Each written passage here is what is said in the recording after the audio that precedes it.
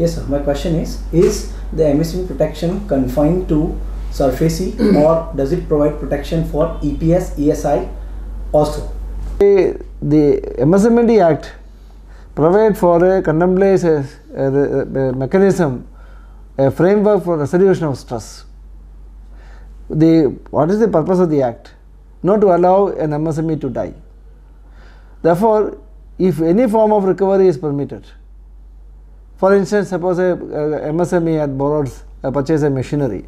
I have a case in hand from Siemens. A machinery was purchased. Then in legal terms it may be given as a lease. It is a finance only, but the terminology employed is lease. There is an agreement for lease. And MSME in distress is unable to pay the rent. And tomorrow they seek to take possession of the property. It happened as a case in the Bombay High Court against Siemens against one of my clients. So there is an arbitration agreement, and the Siemens filed a petition under Section 9 before the Bombay High Court Act, under Arbitration Act. So the contention raised was that it is MSME Act is of no application because it is a lease and it is not a credit facility. So such a contention, if the enactment is a preventive legislation, remedial legislation, welfare legislation, benevolent legislation, and its whole purpose is to see that MSME doesn't die out of sickness, revive it, bring him back into life, then the terminology has to be given the widest possible interpretation. Words employed, the Act has to be understood in its widest possible meaning. Therefore, my contention is every form of recovery, if machinery is allowed to be taken away, then for non-payment of lease. So it is not confined to the banks and financial institutions. The reason for the misconception is in paragraph 1, it says identification of incipient stress. Identification by banks or creditors. Before a non-account of a micro, small and medium enterprises turn into a non-performing asset, banks or creditors are required to identify incipient stress in the account by creating 3 subcategories under the special mention account, etc.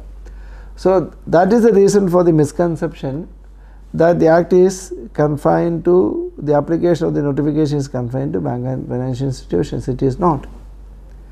It is the scheme has to be, the notification has to be given its widest possible meaning.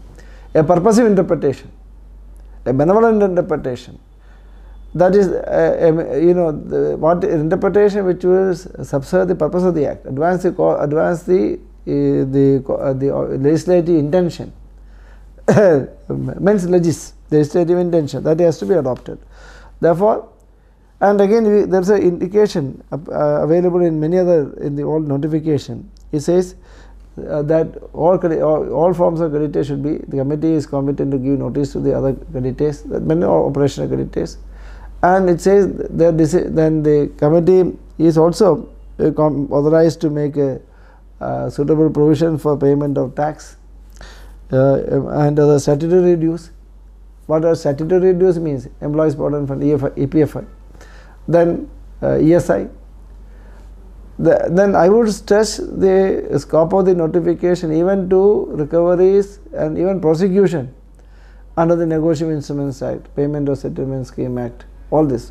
So therefore, this notification doesn't contemplate, it creates a right for a resolution of stress, nothing more, nothing less.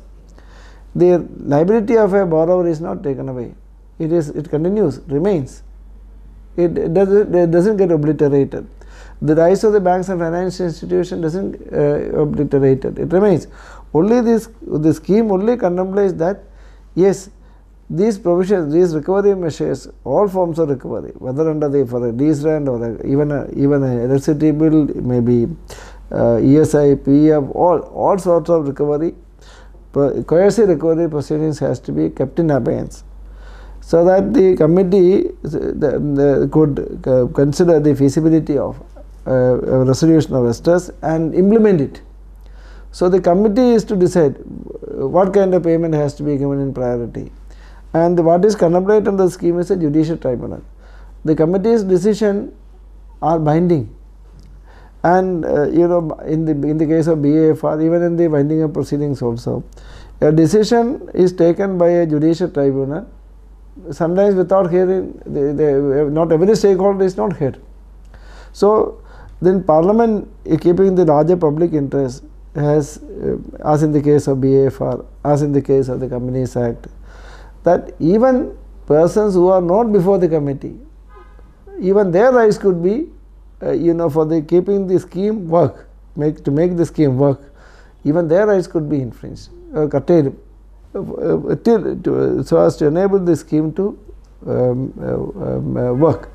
That is interpretation I would like to give. These issues I have raised before the Delhi High Court, in the Madras High Court, in Karnataka High Court, in different benches before the Bombay High Court, and in the Supreme Court also.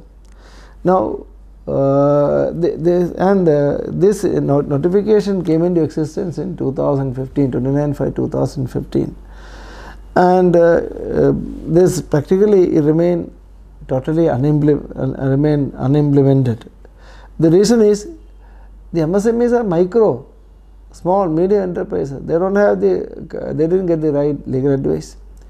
And even where they received a legal advice, probably lawyers would have said, see, this scheme, if to give an effect, would have a far-reaching consequences. So it may not be realistic to insist and assert the rights conferred on this notification and the act. But I think, considering if Parliament has ordained something, the decision, the ordain of the Parliament, the will of the Parliament is will of the people, and the duty of the courts and the statutory authorities like Reserve Bank of India and the banks and financial institutions which work under a license granted by the Reserve Bank of India is to give effect to that. So therefore, certainly the notification and the benefit under the Act is a right of the MSMEs, and they must strive for it, and they will succeed.